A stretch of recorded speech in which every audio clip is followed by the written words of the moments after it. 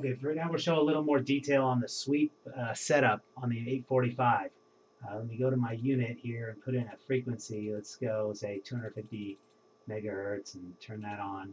Now we're getting a signal out at 250 megahertz. Now we want to start a sweep, so we'll go to the sweep tab, and here we can set our starting frequency and our stop frequency.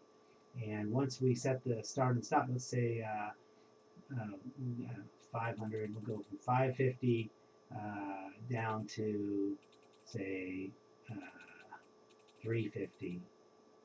And then here we set the number of points that we want within that sweep. Say 100 points with a dwell time of 10 milliseconds. And now I can say go.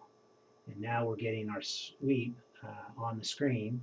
And as we, just to verify my numbers, I'm using one of our terrific time interval counters here to look at the frequency as well.